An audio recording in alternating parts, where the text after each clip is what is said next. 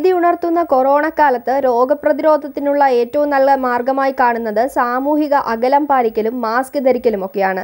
എന്നാൽ എൽ സാൽവഡോറിലെ ജയിലിൽ സാമൂഹിക അകലം പാലിക്കുന്നതിൽ നിന്നും അന്തേവാസികളെ തടയാൻ ജയിൽ അധികൃതർ നിർബന്ധിതരായിരിക്കുകയാണ്. ആരോഗ്യകാര്യത്തിൽ ശ്രദ്ധയില്ലാഞ്ഞിട്ടല്ല, മറിച്ച് സാഹചര്യങ്ങളുടെ സമ്മർദ്ദമാണ് അവരെ കൊണ്ട് ഇത് ചെയ്യിക്കുന്നത്. ഗുണ്ടാ സംഘങ്ങളെ പാർപ്പിച്ചിരിക്കുന്ന ഇസാൽക്കോ ജയിലിലാണ് സാമൂഹിക അകലം പാലിക്കുന്ന കാര്യം ജയിൽ അധികൃതർക്ക് അവഗണിക്കേണ്ടി വന്നത്. പ്രസിഡന്റ് നൈബ് ബുക്കേലെ 24 മണിക്കൂർ ജയിൽ അടിയന്തരാവസ്ഥ പ്രഖ്യാപിച്ചതിനെ തുടർന്നായിരുന്നു ഈ നടപടി. പെട്ടെന്ന് പൊട്ടിപ്പുറപ്പെട്ട ജയിൽ കലാപത്തിൽ 22 പേർ കൊല്ലപ്പെട്ടതിനെ തുടർന്നാണ് സർക്കാർ ഈ നടപടിക്ക് മുതിർന്നത്. സംഘങ്ങളുടെ നേതാക്കളെ ഏകാന്ത തടവിനും ശിക്ഷിച്ചിട്ടുണ്ട്. കലാപത്തിലേർപ്പെട്ട ജയിൽ പുള്ളികളെ ഒന്നിനു പുറകെ ഒന്നായി കൈകൾ പിന്നിൽ കൂട്ടിക്കെട്ടി ചാക്കുകൾ അട്ടിയിടുന്നത് പോലെ നിരത്തിയിരുത്തുകയായിരുന്നു. ജയിൽ കലാപത്തിൽ ഒരു ദിവസം ഇത്രയധികം പേർ കൊല്ലപ്പെടുന്നത് ഇതാദ്യമായാണ്. മാരാസ് എന്നറിയപ്പെടുന്ന തെരുവ് ഗുണ്ടാ സംഘങ്ങളുടെ വിളയാട്ടത്തിൽ ഒട്ടനവധി ജീവനുകളാണ് ഈ മധ്യ അമേരിക്കൻ രാഷ്ട്രത്തിൽ നഷ്ടപ്പെട്ടത്.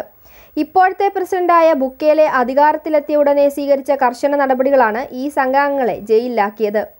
അതേസമയം വർദ്ധിച്ചു വരുന്ന കൊറോണ വ്യാപനത്തെ തടയുവാനും കാര്യക്ഷമമായ നടപടികളെടുത്ത രാജ്യമാണ് എൽ സാൽവഡോർ. മാർച്ച് 22 മുതൽ ലോക്ക്ഡൌണിലായ രാജ്യത്ത് ലോക്ക്ഡൌൺ നിർദ്ദേശങ്ങൾ ലംഘിക്കുന്നത് കടുത്ത ശിക്ഷ ലഭിക്കുന്ന കുറ്റമാണ്.